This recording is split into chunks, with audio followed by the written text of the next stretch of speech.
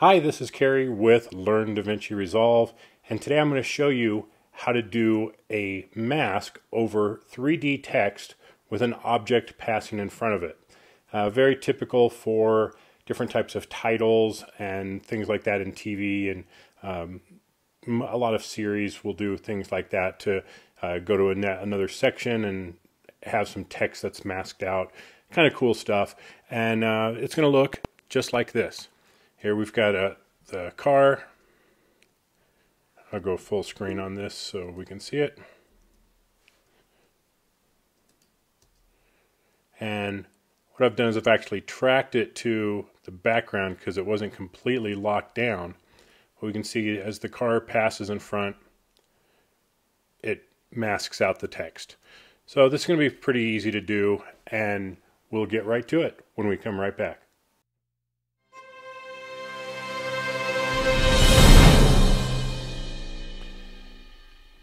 Now, this is actually a technique that I picked up from the channel Skyline Motion. I'm actually using the same video, but where he did it with 2D text, I'm going to do it with 3D text just to show you a different way of going about it, and hopefully you'll find it interesting. So I'm going to take the clip here that we've got, and I'm going to drag it down onto the timeline, make sure my playhead is over it, and I'm going to go into Fusion. Now, like I said, this shot is not totally locked down. So in order for stuff to look natural, we're going to have to track it so that the text moves with the scene. If we take a look at this, notice there's some movement in the background here. Now we could probably fix that by stabilizing it, but let's just go with it because you may have to run into a situation where you are trying to track with a moving object. So we're just going to go ahead and bring up the tracker, and it puts our first tracking box up here, and I'm just going to select a spot. I think right there is going to be fine, and I'm going to add another tracker on the other side, and of course green on green, a little hard to see, but we'll go with that. And we don't need much in the way of outside windows because it's not moving much. And now we'll just go ahead and track forward. That should whip right through it because it's not moving much. Okay, we've got our track. That didn't take long at all. All right, now we need to start working on the text that we're going to put in. So I'm just going to go to a 3D text node, and let's just put in 3D text right here. And because this is 3D, we have to have a few other nodes here. We need our merge 3D node, and we need a render node. There we go. And then that can go into the tracker. So if I drop this onto the tracker here, again, nothing happens. We've seen this before in some of the other videos. We have to go on our tracker and come up here to the operation and select match move. All right, now we're talking here. And I want to bring text 1 into my first window, so I've got my bars there. And let's go ahead and extrude this. Give it a little depth there. And on our render node, we want to enable lighting and shadows. Now, I'm not going to get into doing a shadow catcher and stuff because I have videos on that. This one is just going to talk about the rotoscoping and the masking. But we have this black text here. So in order to do something with it, we need to add some light. Now I could add a spotlight, or I could add a directional light. Let's just do a directional light for now. And we'll add a directional light in here, connect that to our merge 3D. And now we have some texture on here. So pretty simple getting the text onto the scene. Again, I would go ahead and add some shadows to this, just make it look a little more realistic. You can kind of follow the shadows of the other vehicles. The sun is coming from the top right and fairly low, which is giving it these front shadows. So you could match that. But again, I have a video on doing shadow catching, so I'm not going to get that far into it for this video. We're going to try and make this short and sweet and get to it. But what we do need is we need to mask out the car that comes across, because by default it's going to be behind it. Well, that's definitely not what we want. So we need to mask this out. So I'm going to get rid of that for right now, and I'm going to add a polygon. And let's come up here to this vehicle, and we'll just start masking this vehicle out. Now, Skyline Motion did a really good job of getting this started, but there was a couple little things that I noticed on his that we're going to fix in our version of it. So we'll just go around, and you want to make this clean, but if you know where your text is, then you may not need to mask everything. Like if it's too high for the bottom of this, I could have just drawn a straight line. Well, we'll just go around the tires here.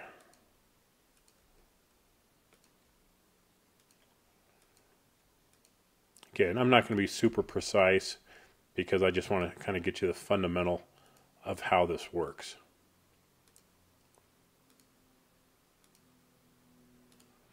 Okay, so now we've got our basic mask.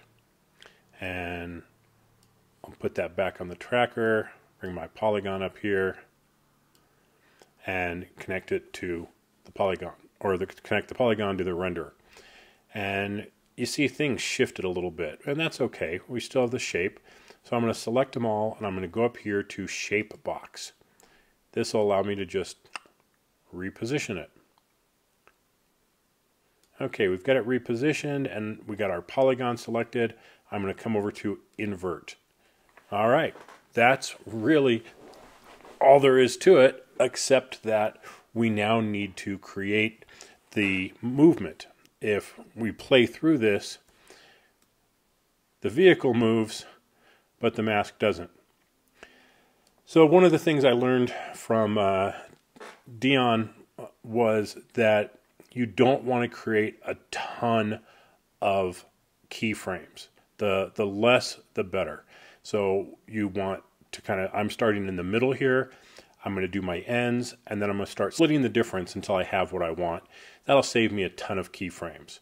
So I'm just going to go back and keep selecting this shape box. So I can just move it into position there. And then we'll go back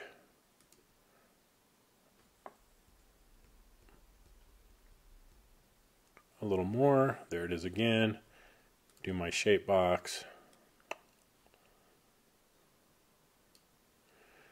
All right, so from here,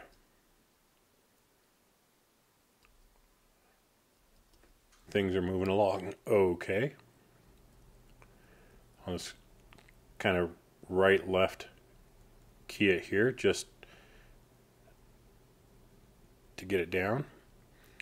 All right, I'll probably take this spot here, do my shape box, slide things over so it's in place. I'm not worrying about the front of it because it's already out of the scene or out from behind the text. Get my shape box.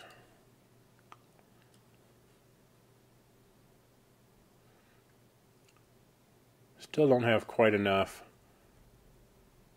There we go. That should be all that I need to do. There we go. Okay, now we play this back. Ah, look what happened over here. It's got that chunk out of the text, and definitely blew it on that a little bit. So I just want to back up a few frames, tighten it up.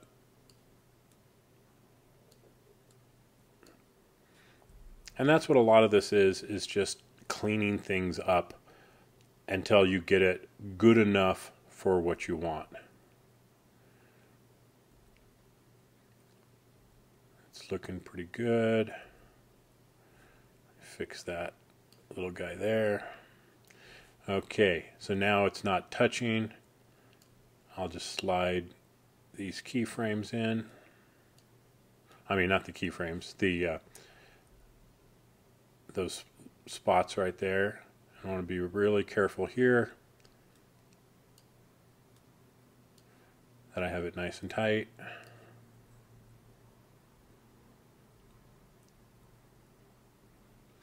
All right, and I'll grab my shape box again.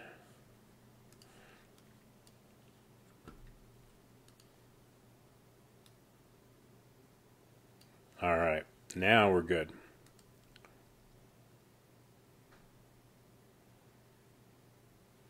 Okay, so far so good.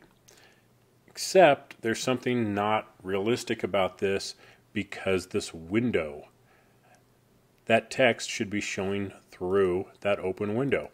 So what do we do there? We're just going to add another polygon. And I'll connect it to the first one. And I'll just draw in here where that window's open. All right, but as the vehicle moves, right, it's going to leave it there. So same thing again, keyframe it. I got my shape box.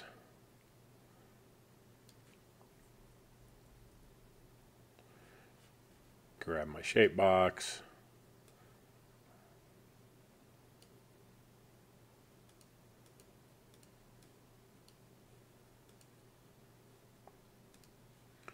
Now it's starting to cover his head a little bit. So I'm just going to grab a selection of those. Grab the shape box.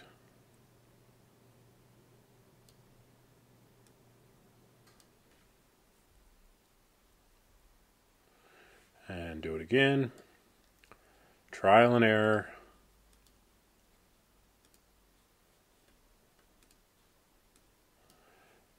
It can be very monotonous doing a lot of keyframing, that's for sure.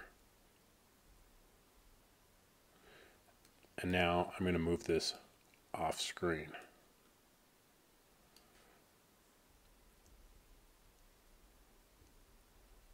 Okay, and then we just need to do the other side of it. So as the vehicle keeps moving, we need to keep moving. Oops. Gotta grab it by the right spot.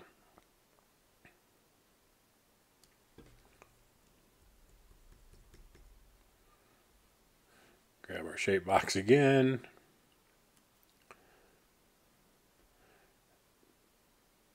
And I hope I'm not boring you guys too much by doing it like this, but this is the process, and it just takes a while. All right. Now, we'll get back, and there we go. So, we've got it all together here. We've got our 3D text. We've got it in the scene. We could add some lighting, some texturing to whatever we want to do to that 3D text, add shadows on the ground. Again, I'll link to the video. I'll put a card up on top here to link to the video on how to do shadow catching, so you could add some more realistic shadows to this. And this is just basic rotoscoping here, just taking a shape, animating it across the scene, and using it as a mask to either hide something or reveal something that's in the background. So I hope you enjoyed that. I hope you found that interesting. It's going to be a technique that you can use quite a bit for different types of masks. This was a very simple one with the vehicle. If you wanted to have someone moving, it's going to take a lot more keyframes to move the polygon around to make it all fit right. But the concepts are all the same. So enjoy. If you do something with it, post the video in the comments so we can all see what you've done. I'm dying to see what some of you guys are coming up with the things that I'm showing you. So thanks for watching, everybody. Like and subscribe if you so desire. Check that bell icon to get notified whenever I put out a new video. And as always, thanks for watching. I'll catch you next time. Bye-bye.